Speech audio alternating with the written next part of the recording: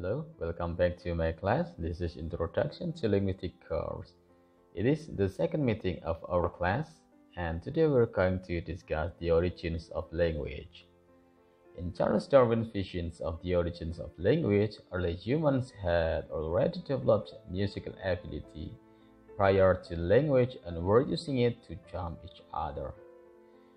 This may not match the typical image that most of us have of our early ancestors as rather rough characters, wearing animal skins and not very charming. But it is an interesting speculation about how language may have originated. It remains, however, a speculation. We simply don't know how language originated. We do know that the ability to produce sounds and simple vocal patterning, a home versus a grunt, for example, appears to be in an ancient part of the brain that we share with all vertebrates, including fish, frog, bird, and other mammals. But that is not human language. Yet, among the traces of earlier periods of life on Earth, we never find any direct evidence of artifacts relating to the speech of our distant ancestor that might tell us how language was back in the early stages. Perhaps because of this absence of direct physical evidence, there has been no shortage of speculation about the origins of human speech. So, there are some theories related to the origin of language. The first one is divine source. In the biblical tradition, as described in the book of Genesis, God created Adam, and whatsoever Adam called every living creature, that was the name thereof. Alternatively, following a Hindu tradition, language came from Saraswati, wife of Brahma, creator of the universe. And in most of religions, there appears to be a divine source who provides humans with language. In an attempt to rediscover this original divine language, a few experiments have been carried out, with rather conflicting results. The basic hypothesis seems to have been that if human infants were allowed to grow up without hearing any language around them, then they would spontaneously begin using the original God-given language. The Greek writer Herodotus reported to the story of an Egyptian pharaoh named Psammetichus, who tried the experiment with newborn babies more than 2015 years ago. After 2 years of isolation, except for the common of goats and the mute shepherd, the children were reported to have spontaneously uttered not an Egyptian word, but something that was identified as the Phrygian word "pekos," means bread.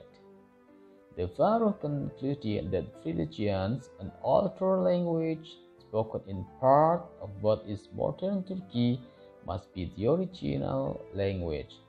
That seems very unlikely. The children may not have picked up this word from any human source, but as several commentators have pointed out, they must have heard that the good were saying.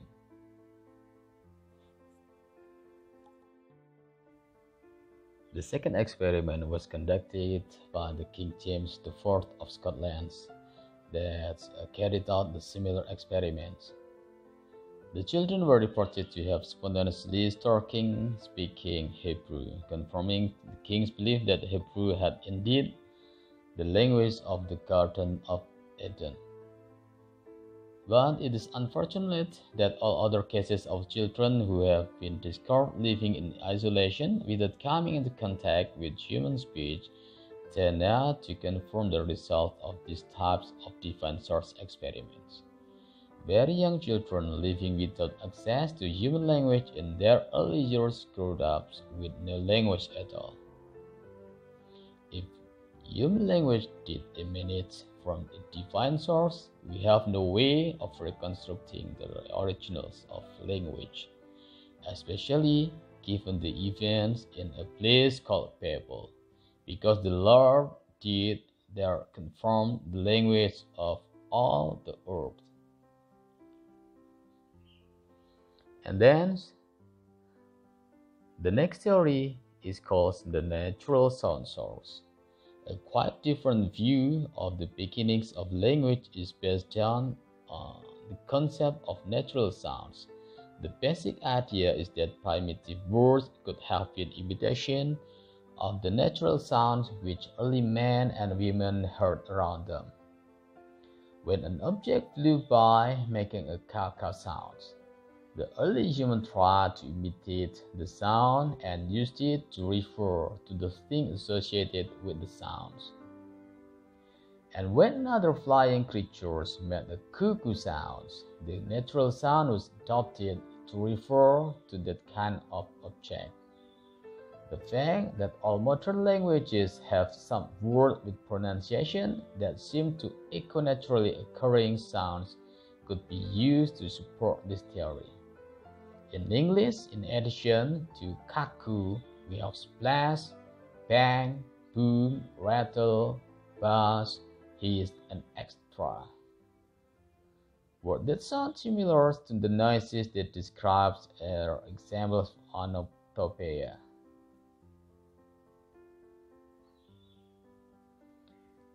And then the next one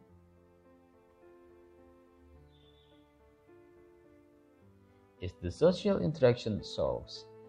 Another proposal involving natural sounds has been called Yu-He-Ho theory.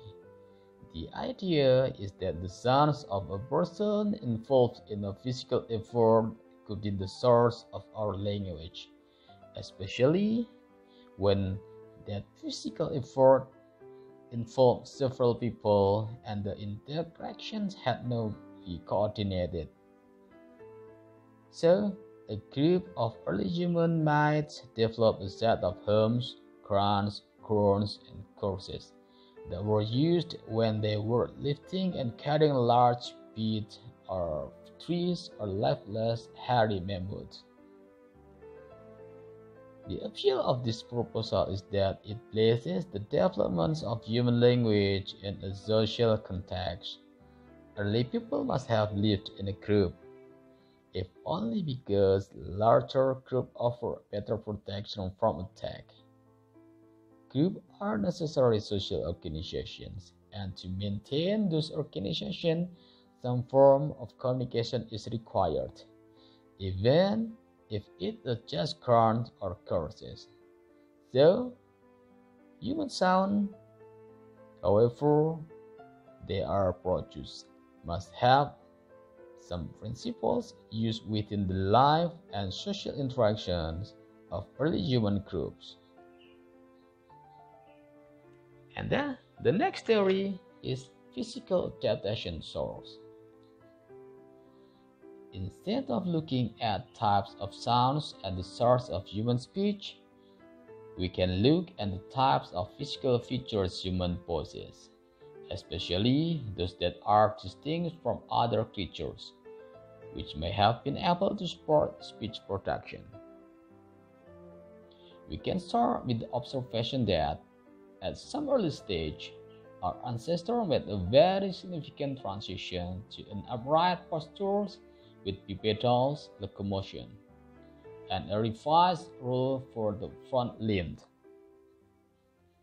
Some effects of this type of change can be seen in physical differences between the skull of gorilla and that of Netherlands man.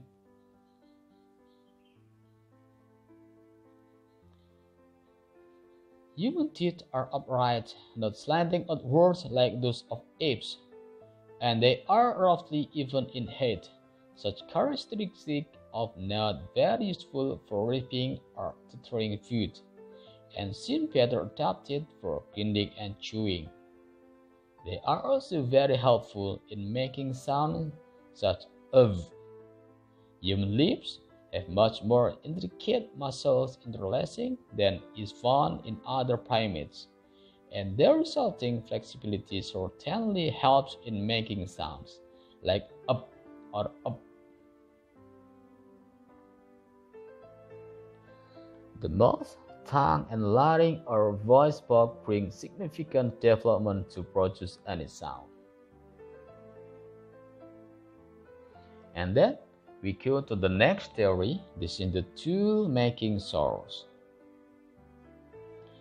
In the physical adaptation view, one functions must have been superimposed on existing anatomic features, teeth or lips, previously used for another purpose, chewing. A similar development is believed to have taken place with human hands, and some believe that manual gestures may have been a precursor of language. The human brain is not only large relative to human body size, it's also lateralized. And then, the next one is the genetic source. We can think of the human baby in its first few years as a living example of some of these physical changes taking place. At birth, the baby's brain is only a quarter of its eventual weight, and the larynx is much higher in the throat, allowing babies like chimpanzees to breathe and drink at the same time. In a relatively short period of the time, the larynx descends, the brain develops, and the child assumes the upright posture and starts walking and talking. This almost automatic set of development and complexity and the young child's language have led some scholars to look for something more powerful than small physical adaptation of the species over time as the source of language. It is innate, no other creature seems to have it, and it's tied to the specific variety of language. Is it possible that language capacity is genetically hardwired in the newborn humans? As a solution to the puzzle of the origins of language, this innateness hypothesis would seem to point something in human genetics, possible of crucial mutation, as the source. I think there are some theories related to the origin of language as a preview. There are divine source, the natural sound source, the social interaction source, the physical adaptation source, the tool-making source, and then the last one, the genetic source. I think that's all for today. Thank you.